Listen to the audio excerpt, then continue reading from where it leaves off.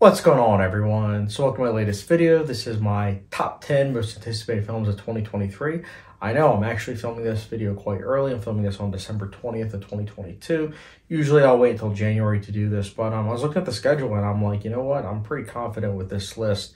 So I'm going to give you guys my honorable mentions, and then I'm going to give you guys number 10 to 1 being my most anticipated 2023. Your list is obviously going to be different than mine, and honestly, I'm very much so looking forward to hearing about your guys' top 10 most anticipated films of 2023 down below, because I'm sure that there's going to be some that I missed or some that maybe I didn't hear about, but doing a deep dive on the schedule on Wikipedia as well as on Letterboxd, these are the ones that I came up with. So, guys, enough exposition. Let's get started. So, kick things off, the honorable mentions. We have John Wick, Chapter 4. Quite excited about this film because I do like chapters 1 to 3. I do kind of hope that chapter 4 is going to be the end, though, because let's be honest, action franchises especially are very keen on lasting a little bit too long in terms of not knowing when to end. So I'm hoping that they know when to end. And also the trailer came out and it does look pretty good. Next up in terms of honorable mentions, we have Wonka, which is Paul King's latest film, which is the only reason why I'm actually pretty excited for Wonka. Paul King is the same director that gave us the Paddington films. Those were obviously great, so I'm looking forward to see what he does next. And also, I do like Timothy Chalamet a lot, so that's why it's there. And then Barbie, which is directed by Greta Gerwig, who I quite liked in terms of her directing work of Lady Bird. And then Little Women, I think, is solid. I do respect that movie, but I really liked Lady Bird. And then I also love the cast of Barbie. Stacked cast, but Ryan Gosling, I'm a huge fan of Margot Robbie. So I'm quite looking forward to that movie. And then the last honorable mention, and this was so close to making my top 10. But the last honorable mention is Indiana Jones and the Dial of Destiny. So, to be quite honest with you guys, this reason why this didn't take the number 10 slot and instead has taken the last honorable mention is because when I saw the trailer, I'm excited for it, for sure, but I didn't realize how heavy that they were utilizing CGI. I'm hoping that it doesn't affect the film, but I always look at the Indiana Jones movies as like feats in terms of practical effects. I absolutely love the original Indiana Jones trilogy, but I'm going in still with an open mind of, Dial of Destiny. I'm hoping it's good, but I don't know. Well, we'll see. Again, looking forward to it, trying to stay positive, but I do have some nervousness to it. But anyways, guys, those are the honorable mentions. Now, let's get started. So number 10, we have Mission Impossible: Dead Reckoning, Part 1. Christopher McQuarrie's latest film, and then of course Tom Cruise's latest film.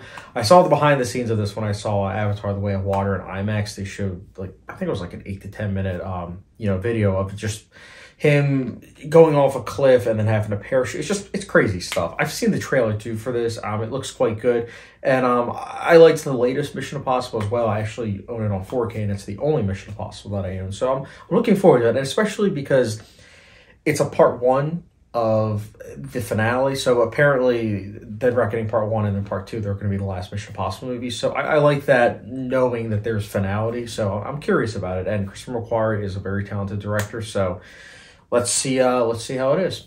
But yeah, that's my number 10. Next up, number 9, we have Challengers, which is Luca Guadagnino's latest film, the same director that Suspiria, Call Me By Your Name, and a slew of others. But those two, Bones and All, I almost forgot to mention. He's a very talented director. His last 3 films I've loved. This is yet another one where I read the premise and I was like, okay, yeah, I'm in. So when this hits, I will definitely be there day one. So excited for this movie. That's why it's my number 9. Next up, my number 8 is Poor Things, which is Yorgos Lanthimos' latest film, the same guy that did Killing of a Sacred Deer, The Lobster, The Favorite, and a slew of others.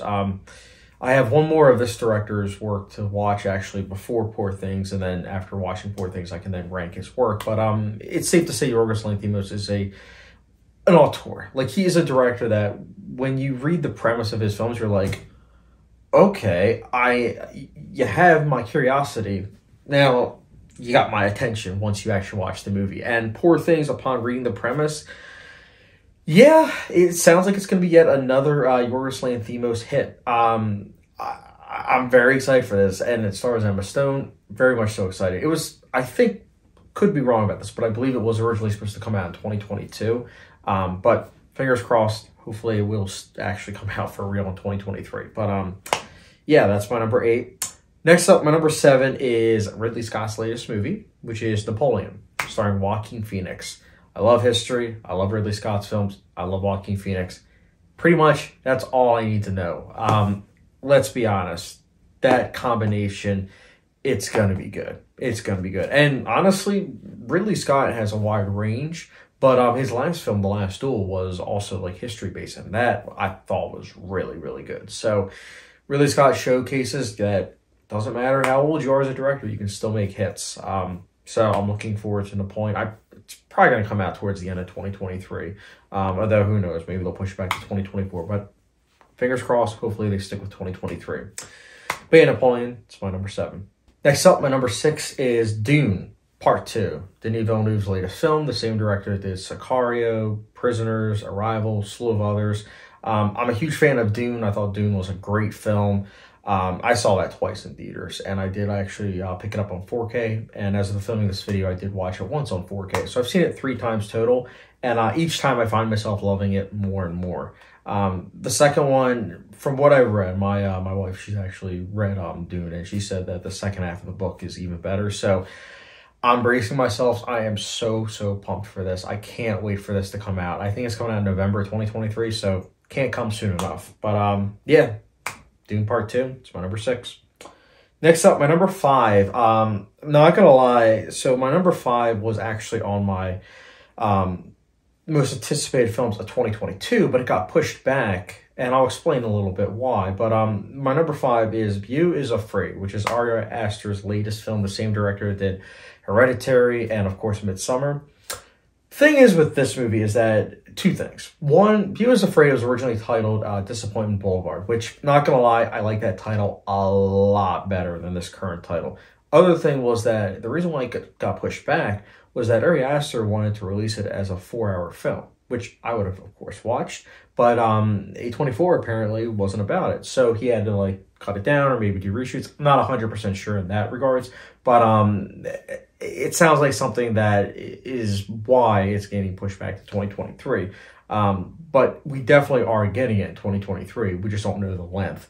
So I'm curious about that. But I'm very excited for this film, but also, again, kind of nervous because A24 is very open-minded from what I've heard in terms of like giving directors full control. So for that to happen where it's like he wasn't able to release his full vision, kind of curious about that. Although, to be fair, it did kind of happen with Midsommar, and it didn't really affect it, at least from my experience, at least, because I thought Midsommar was, quite good. But either way, it's a new Ari Aster film, and it also stars Joaquin Phoenix. So you already know I'm really excited. And I know I'm kind of cheating with this because, like I said earlier, it was on my top 10 most anticipated of 2022, but I have to include it with this because it technically is now coming out in 2023. So yeah, anyways, long story short, that's why it's my number 5. Next up, my number 4 is Asteroid City, which is Wes Anderson's latest film. Same director did Grand Budapest Hotel, Fantastic Mr. Fox, Rushmore, many more. Honestly, I own pretty much all of Wes Anderson's films. Actually, yeah, I do. I own all of them except for French Dispatch. Waiting for that to come out in Criterion, fingers crossed. But he is a director that I personally have yet to see a movie where I was like, that was bad. All of his work I find to be at least good. And that's why, for me, just looking at the cast of Asteroid City and seeing Wes Anderson directed it, that's enough for me. Like, I don't need anything else. I don't even need to see the trailer once it drops. I'm going to be seeing this day one. I am so pumped for this film. And that is why it's my number 4. Next up, my number 3, I did actually see the trailer for this in theaters. My number 3 is Oppenheimer, which is Christopher Nolan's latest film. Similar to Wes Anderson, I have yet to see a bad Christopher Nolan film.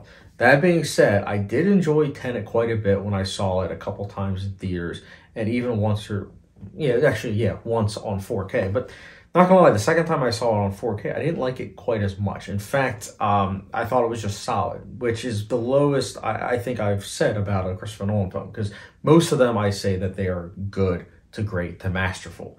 But that nonetheless is something that I wanted to note because I am still very much so pumped for Oppenheimer, because between the cast, the premise, Christopher Nolan, and then seeing the trailer. Oh my goodness. Actually watching the trailer in IMAX, holy cow. Oppenheimer looks like it is going to be a great film. It's dealing with time, which is something that, of course, we've all seen Christopher Nolan, delve into with his other films. So looking forward to see him, delve into a film that doesn't really have much action, but I know is going to be quite engaging, and it's probably going to be a feat of filmmaking. So I'm very much so looking forward to Oppenheimer, and that's why it's my number 3. Next up, the last two. These two, I'm just going to give you guys a heads up. These two were originally on my top 10 most anticipated films of 2022, but they got pushed back, unfortunately.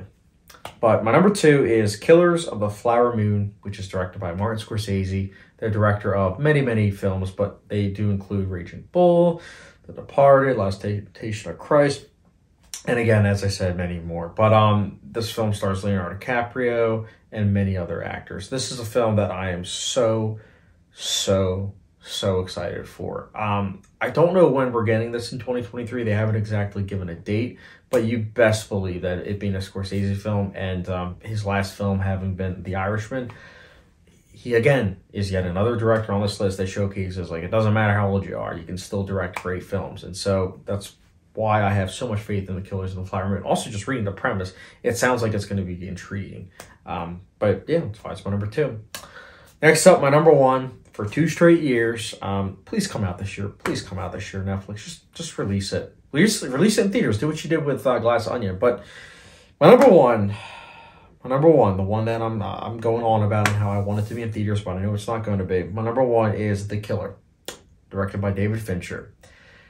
If you're new to the channel, I'm a huge David Fincher fan. I absolutely love his work. I think he's one of the best directors, if not the best director, in my personal opinion, working today.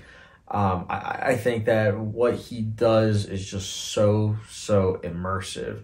He hijacks your eyes in the best of ways. Like, just reading the premise of The Killer, it's like, could be solid, but then just seeing that, oh, it's directed by David Fincher, and oh, he has the cinematographer, oh, he has these composers, you just can't help but know that you're in good hands. And, unfortunately, he is doing it with Netflix. So it's probably not going to be in theaters, or if it is, it's going to be in like a small indie theater. But, I'm hoping that it does kind of do what Glass Onion did, where it's like it has like a 1-week showing where, it's in theaters for a week. But I'm, again, very much so excited for this. Oh, it also stars Michael Fassbender, which is another plus. But, yeah. Guys, those are my top 10 most anticipated films of 2022.